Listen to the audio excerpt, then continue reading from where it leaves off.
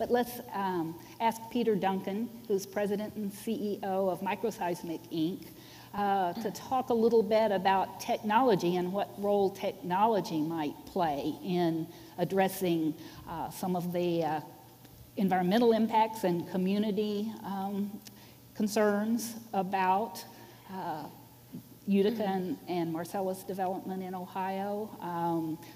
Technology actually has facilitated the development of these resources, no doubt. I think there's a role for technology to continue to play in making it work. Absolutely, Lori. Yes, and thanks very much for the question. Thank you, Governor, and thank you, Wilbur, for inviting me to participate in this historic event. I think earlier in the upstream panel we heard Karen Wright when she was asked how the community around Mount Vernon was responding. She said largely they're confused. And I think that confusion has been created in our community, all of our communities, by a campaign of fear-mongering and misinformation that's been put forward by people with their own agendas, surely. And what I'm here to convey to everyone in the audience and everyone in Ohio is that there is a technology that has been developed in the oil business that is common practice in the oil business that actually informs about this process of hydrofracking, informs about it in such a way that there can be no doubt as to where the rocks have fracked. And I will tell you, I conveyed that to the individual who made the film, should I say it, Gasland. And when I told him that there was a technology that was available, he said, really? I've been working under the premise that you can't tell where these fracks go. I should come and visit you. And I've been waiting now for 2 years and he still hasn't come to visit me. So I have a little video here. I want you to think, I want to inform you about this, what this technology is. You really need to think of it as putting a stethoscope on the chest of the reservoir. And we listen to all the squishy sounds that go on inside the reservoir as we interact with them. And from that, we can feed back to the engineer an image in real time, a television picture, if you like, of what's going on in the reservoir. So, Mr. Music, if you'd start that film, we'll start off with, and I hope I'll be able to see it because I want to comment on top of it. Are we going to be able to see it here? No? So, okay, so fracking. We're describing this process where a pop occurs as they break the rock, and that pop gives off a sound that we capture with this stethoscope on the surface of the earth.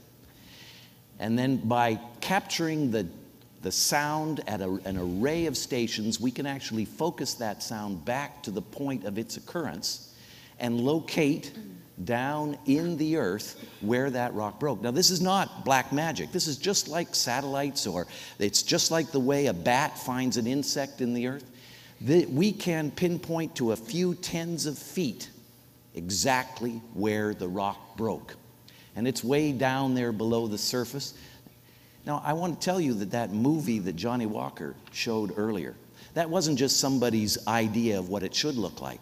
That was based on the science that I'm showing you here, showing you exactly, and if we could pause it right there, showing you how those rocks are breaking. Now, in real time, what we deliver to the engineers who are pumping these wells, in real time, what we deliver is an image in that frac truck that looks like this. And on the left-hand side, your left-hand side, you're looking at a map view of a 7-well spread drilled down into the Marcellus shale. It's each one of those little boxes is 500 feet. So those wells are 500 feet apart, and each one of the little colored spaces on the well is where they're going to pump a frac stage. And on the right-hand side, you're looking at a section view. Now, I want you to note that the dark lines, the thick dark lines, represent 500 feet. And the top of that diagram is still 3,500 feet below the surface, almost a mile below the surface. So if we start the film now, you will see little balls appearing. These are what we show the engineers in real time. Those little balls represent where the rock is breaking in the subsurface. The engineers use this to see where they are cracking the rock, where they're going to drain the gas, and how efficiently they're draining that gas. On the right-hand side, you'll see that those balls are confined within a couple of 100 feet of the well. They come nowhere near the surface, nowhere near where the surface water, the aquifers, are produced. Now, the interesting thing here is that the technology that we're illustrating here, which was developed by the oil and gas business and is used by the engineers, is designed to make sure that they are efficiently withdrawing the resources and not over pumping in any well. When we showed the operator this diagram, he saw that he could actually make his well spacing 1,000 feet, not 500, meaning he would have half as many Christmas trees on a pad. He would have half as many trucks hauling water to that pad site. He would use half as much water to create that factory that Aubrey was talking about. So in that, they're not being altruistic. They want to be efficient about withdrawing the resources. But in that efficiency, they are perfectly aligned with the public interest, in that if they don't overpump, which they would if they used rule of thumbs, if they don't overpump, then they are using the least water, the least drilling, the least environmental impact to get the most of the resources. Perfectly aligned with the public, but most importantly, this kind of technology makes the whole process transparent. It's not a black box, it's not a secret, and no one can say we fracked where we didn't. Thank you, Lori. Thank you. I think the opportunities here to demonstrate to people just exactly what's happening in the subsurface are tremendous. Are operators actually using this technology in Ohio now to map the fracture? I believe we haven't moved into Ohio. We're using it a lot in the Marcellus, and we're moving with the play, but at least my company hasn't done a job yet here in Ohio. We have a couple of bids out, and I hope to be soon.